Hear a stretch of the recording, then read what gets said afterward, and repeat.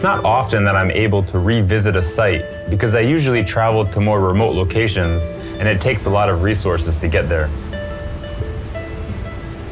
This area of the Sierra Madre is different though. It has a special place in my heart. My visit in 2011 was really transformative because it was here that the idea for Project Katutubong Pilipino happened. Although I stayed in the Philippines already roughly 7 years in 2011, visiting this area was unexpected and marvelous. The challenge to get here alone on a 16-hour boat ride from Aurora was an adventure. The remoteness of the location, with its rich natural resources, felt like a different world from other places in the Philippines I had been. It's a place not many people have traveled to. Everything was new to me. Maconacon is such a secluded part of the country and offered the authenticity I was looking for.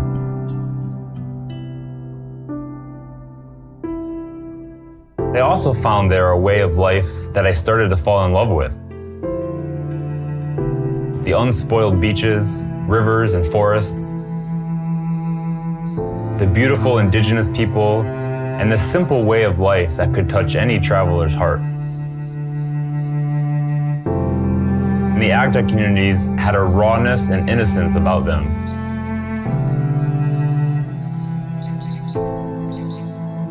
Life is simple in these communities, with people doing the typical day-to-day chores and tasks most people do.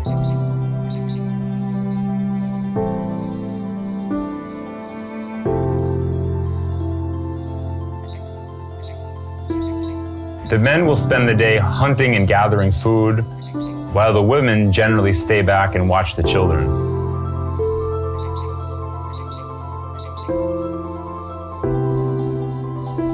Although somewhat shy, the Agta are some of the friendliest and gracious people I have met in the Philippines.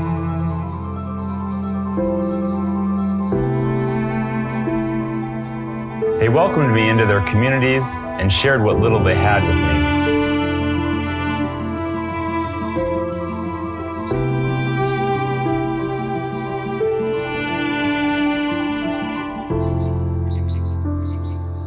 We laughed together, played together, ate together, and I even tried mama.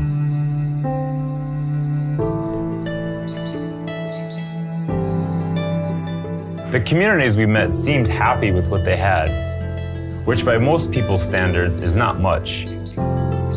The possessions they own are very little. A few pairs of clothes, a simple covering to keep them dry, and tools they need to get food.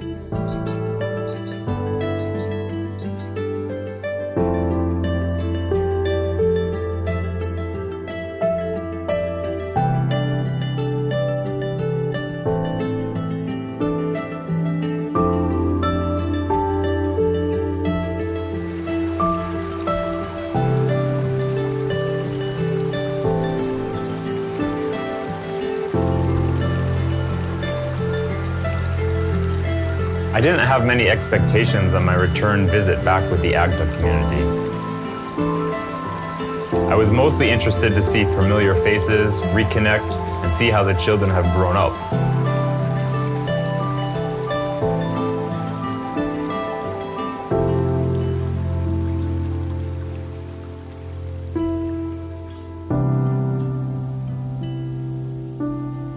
A part of me expected that life was probably going to be very similar to how it was during my first visit. Hi, sir! Hello, everyone. Kumusta kayo? There, baby pa. It was great to be back and just know that the Agta remembered me. Seeing the shyness on their faces, which eventually opened up with smiles while sharing old photos with them.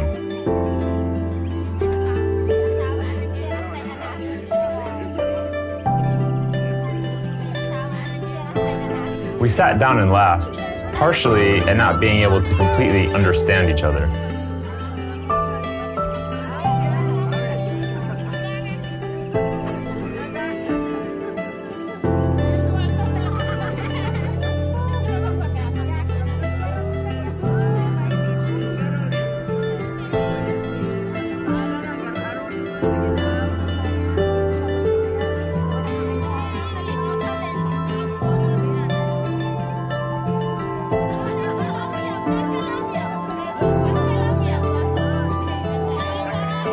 I often forget how powerful photos can be as a conversation piece and help bridge divides.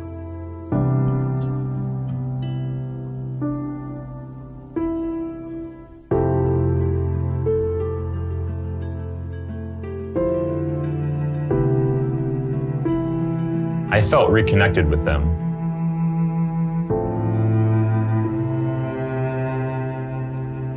It was important for me to take time to reflect back on my previous visits.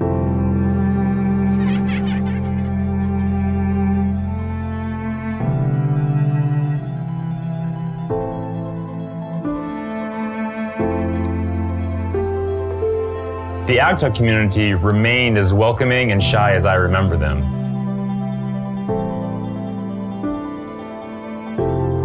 They embraced me again, even though my visit was short.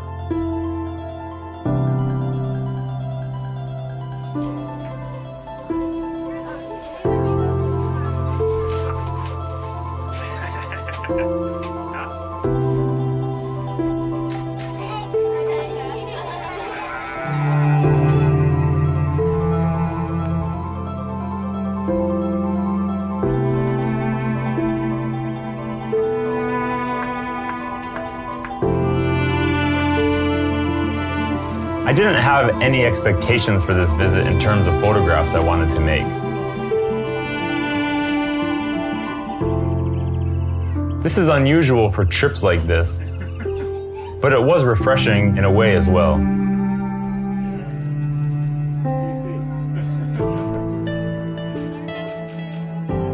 No expectations, just time to observe and see what comes.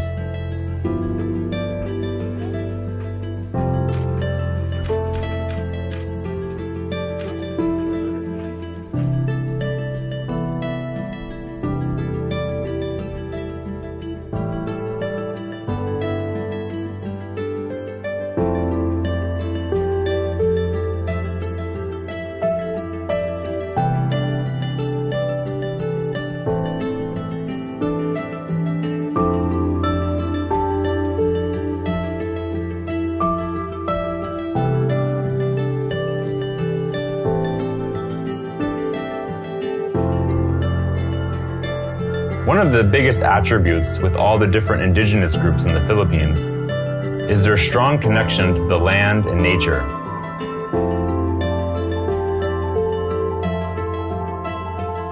This is a theme I try to show with my images.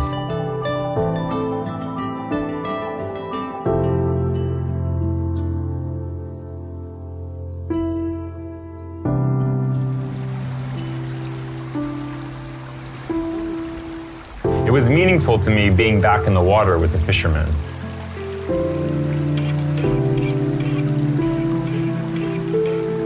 There is such a strong tie between the Agta and their land, and this feeling came out while in the river with them.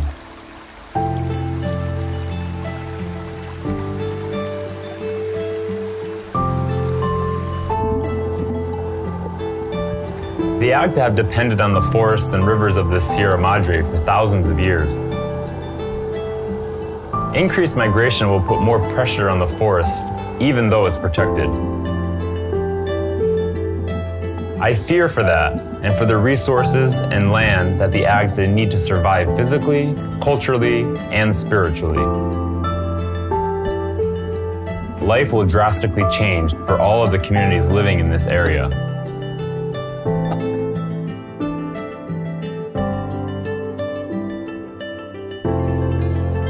Modernization will slowly start to wear away one of the last remote places in the Philippines.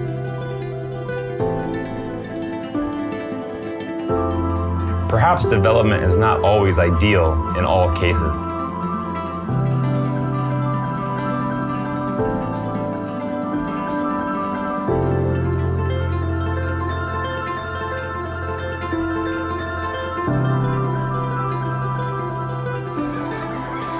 It felt like time could have stood still for the 6 years I was gone. The same houses, same faces, same daily activities. And it gave me a deeper sense of how life is there. I somehow felt a stronger connection to the people and the land. It felt like I never left.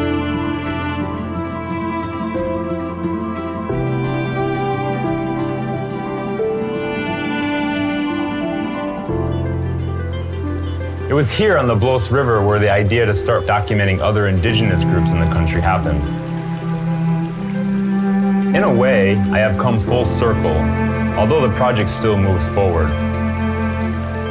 There has been a lot of growth in my life since my last visit, particularly because of all the experiences and indigenous communities I have met over the course of the last 6 years.